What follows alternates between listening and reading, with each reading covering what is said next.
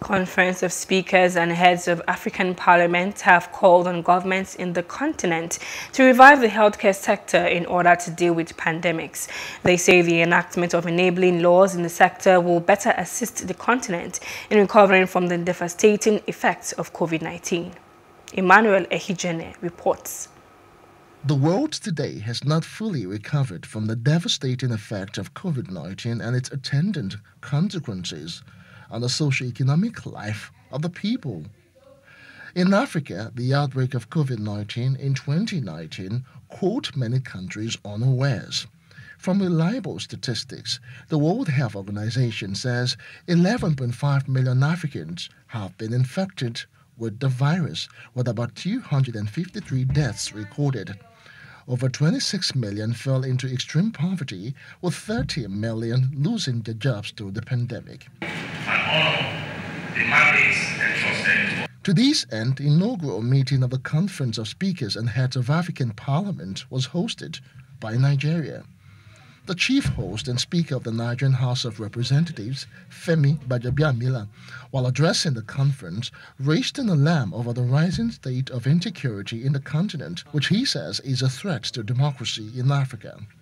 He further lamented the devastating effect of COVID-19 on the continent. Across the continent, democracy is under threat and in retreat. From Sudan to Mali, Guinea to Chad, elected governments have been usurped by military juntas, overturning years of progress and the hopes of millions. Even in the places where elected governments are still in charge, public faith in the government institutions is at an all-time low. When citizens lose confidence that a democratic government can meet their expectations, Gbajabiamila also charged parliaments in Africa to guarantee the continent's recovery growth in the aftermath of the pandemic, using enabling laws to achieve this. I'm very glad that despite predictions of disaster, Africa, for the most part, has managed this disease with evenness, and the actions of many governments across the continent works to keep the worst outcomes from manifesting on our shores. Other speakers at the event want African leaders and heads of parliament across the continent to be prepared for further pandemics by strengthening the healthcare sector with the aid of technology.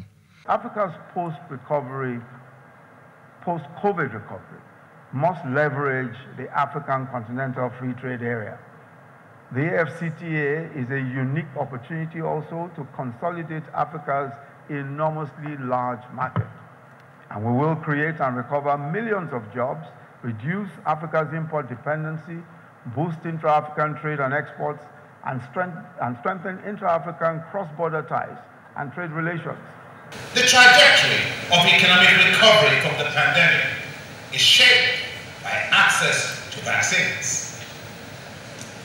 And on this, the divergence between the developed economies and the developing economies is stark. They said Africa developing its own vaccines so as to rely less on foreign donations will help the continent a great deal.